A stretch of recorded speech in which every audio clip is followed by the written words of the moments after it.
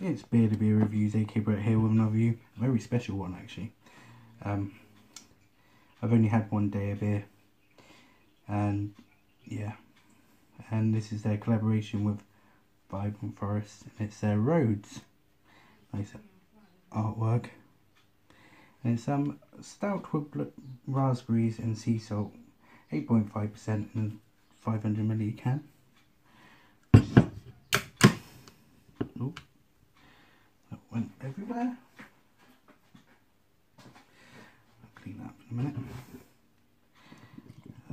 I'll pull this out quick. Quite thick actually. Nice black. The best before, the canned on the 7th of the 6th, and the best before is the 7th and the 9th of this year.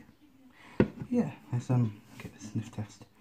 Don't even say anything about Beavertown. I've got a discussion coming up with that.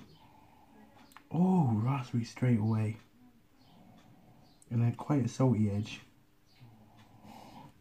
but coconut and chocolate, dark chocolates. Yeah, taste it.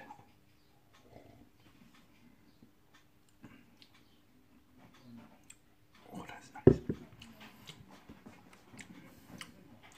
Nice raspberries, sweet raspberries, and then you get chocolate, touch of vanilla, slightly saltiness,